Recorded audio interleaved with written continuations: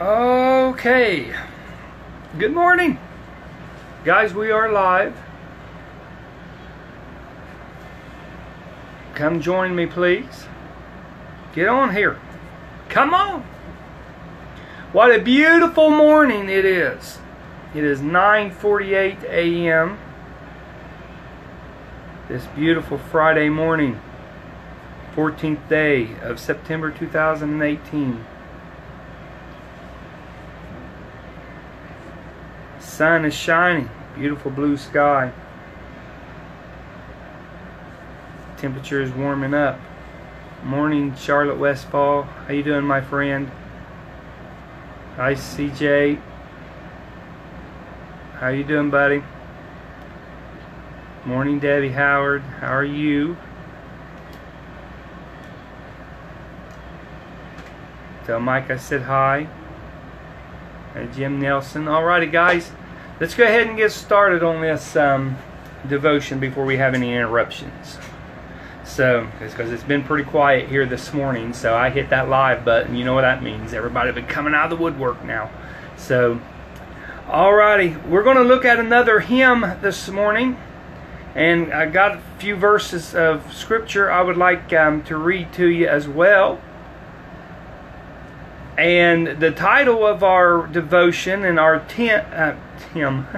hymn this morning is "The Lily of the Valley." You all know that song, don't you? He's the lily of the valley, the bright and morning star. He's the fairest of 10,000 to my soul. Aren't you glad for that? So anyway, so let's get started. We're going to be looking at some scripture in the Song of Solomon. And let's start with chapter 2. We're just going to look at one verse in chapter 2, and then we'll jump on to other ones. So Song of Solomon chapter 2, verse 1, it says, "I am the rose of Sharon and the lily of the valleys." And, you know, for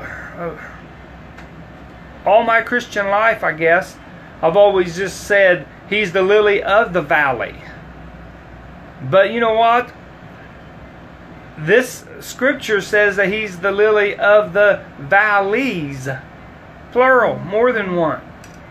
You know, there's more than just one valley of that we go through in life. And he's the lily of everything that we go through. Every valley, every sadness, bad times, heartaches. He's the lily there. And that tells me that we're never alone. No matter what we walk through. I got to readjust this. The sun is shining through. And Song of Solomon chapter 5 verse 10, it says, "My beloved is white and ruddy, the chiefest among 10,000. Psalms 27 verse 4 says, "One thing have I desired of the Lord, that will I seek after, that I may dwell in the house of the Lord all the days of my life, to behold the beauty of the Lord, and to inquire in His temple." I read that verse a few times this morning, just dwelling on that. And David, and the way he was saying, I have the desire of the Lord, the one thing that I have more than any other desire, and that what I will seek after, that I may dwell in the house of the Lord all the days of my life. How about Psalms 45 verse 2 says, "Thou art fairer than the children of men. Grace is poured into thy lips. Therefore God hath blessed thee forever." And our last batch of scriptures we're going to look at is in 1 Corinthians chapter 1 verses 30 and 31. It says, "But of Him are ye in Christ Jesus, who of God is made unto us wisdom and righteousness and sanctification and redemption, that according as it is written, He that glorieth, let him glory in the Lord." And all these scriptures will make sense in a moment, because all these verses are actually referencing this song, "The Lily of the Valley." And we know that this song was written by Charles W. Fry in 1881. And I won't go into all the history of it, but Charles Fry was born over in England. He and his, along with his family, were bricklayers by trade. And it says that in Charles's spare time, he had mastered many instruments, and that he would play for the churches.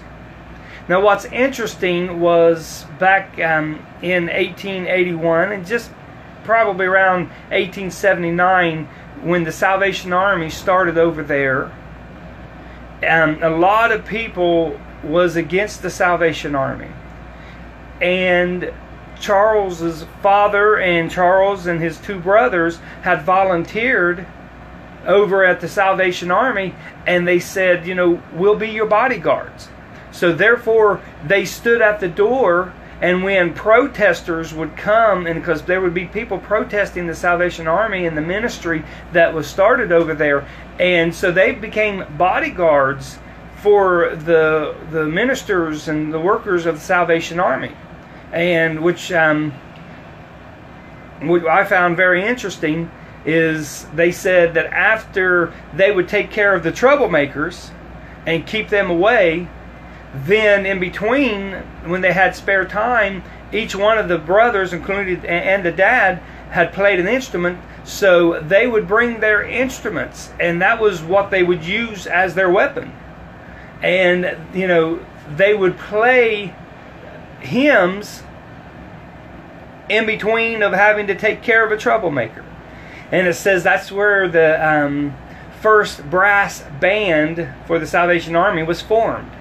And I thought that was interesting. But Charles had written this song in 1881 after he read the Song of Solomon, and he read the love story, and he pictured this love story about Jesus Christ in his own life, and how he needed Jesus, and how he loved Jesus and wanted Jesus as his friend. And he wrote this song, and then a year later, just after it was published, then Charles had died. But let's look at, there's 3 verses to this song. It's kind of written just a little different than most hymns, because it has 3 verses, but it also has like 3 choruses to the song, ending in the main chorus, and we'll get to that in a moment. But let's look in verse 1 of this song, The Lily of the Valley. It says, I have found a friend in Jesus. He's everything to me. He's the fairest of 10,000 to my soul. The lily of the valley, in Him alone I see. All I need to cleanse and make me fully whole.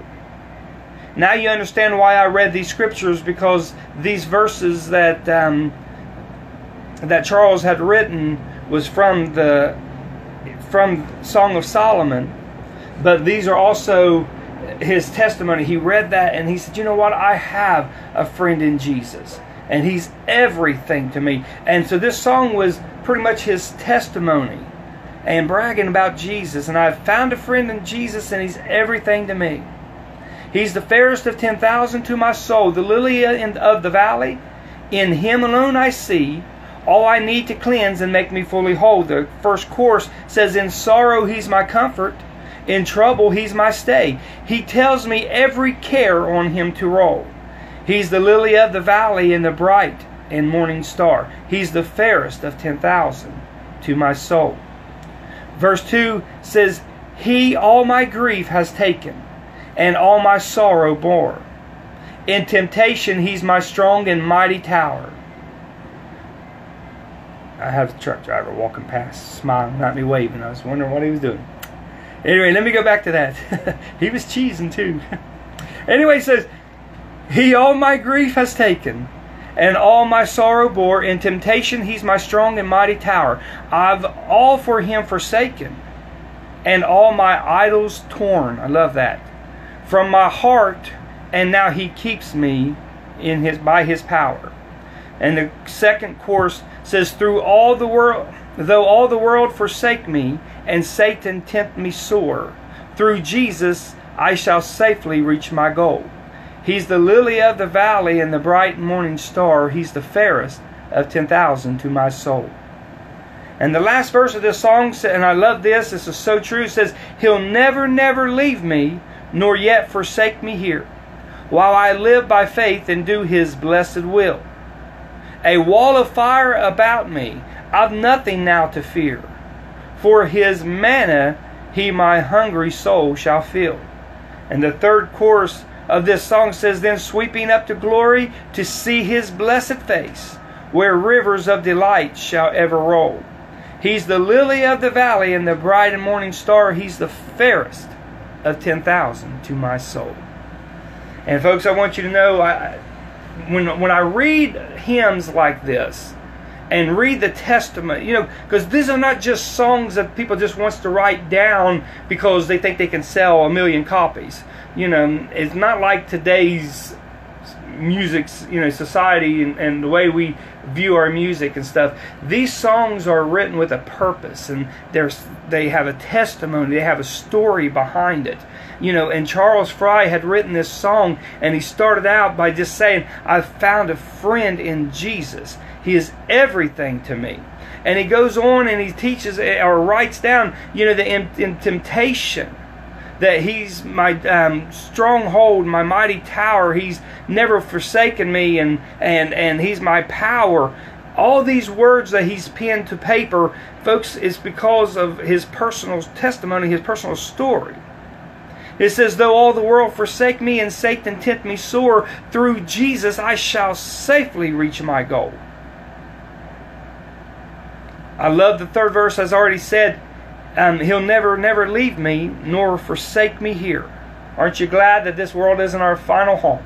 He'll never leave us or forsake us. He'll be right there beside us, gives us strength, encourages us to move forward, because one day this is all going to be behind us and we're going to face eternity. And I hope you can say Jesus is your friend. There's a lot of scripture that I was going to give you in reference. Go into John chapter 15. It speaks about Jesus being our friend. You can look in the Old Testament and where He talked about Abraham, calling Abraham the friend of God. Folks, listen, we can be a friend to Jesus because He's certainly a friend to us. So that's all I got for you today. Listen, you guys have a blessed weekend. We got a call last night, asked us to come over in Garrison, Kentucky for Sunday morning and Sunday evening to sing and preach over at Bible or Christ Open Bible. And so we'll be there Sunday, both services, and then next week, Thursday, Friday, and Saturday, we'll be preaching on Thursday and singing, and then Friday and Saturday we'll be singing over at Madison Free Will Baptist Church, and part of their revival. And then we'll be back at Christ Open Bible Church next Sunday morning and evening, and we'll be ministering and singing there again. So we're starting to take more appointments and trying to get back into our ministry. Like I said, Dusty's mom and dad still needs prayer. They're doing somewhat better, but they still are facing illnesses and stuff, and we're trying to help them and take care of them. But we want to get back in our ministry as well. So we're kind of taking baby steps is what I'm wanting to do, but it seems like we're having a full schedule, and I love it. I love it. I love it. So listen, if you're interested in having us come sing or preach at your church, give us a holler. We'll be happy to come and minister and worship the Lord with y'all. So anyway, if we're able, we'll go live. Those services we should be able to, hopefully, but maybe this weekend, me and Dusty will find some time and sit down and sing some songs for you. If not, maybe I'll go to the piano and sing a few songs. So anyway, guys, have a blessed weekend. Please keep everybody in prayer over South Carolina, North Carolina, Virginia area. Hurricane's going to reach, looks like, all the way to Knoxville, Tennessee, and then all the rain that's supposed to go up north, which is in our neck of the woods. Just a lot of rain, a lot of strong wind already. People are out the power is out.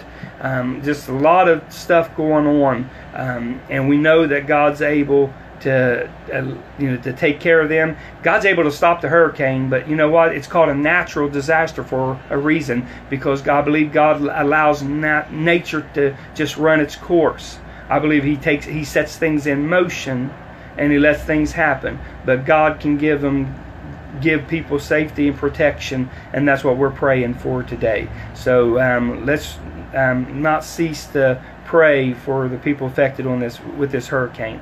So anyway, I want to jump off here. Guys, have a wonderful weekend. Love you, and Lord willing, we'll be back on Monday with another devotion. So share this video. Have a great weekend. Love you guys. God bless you.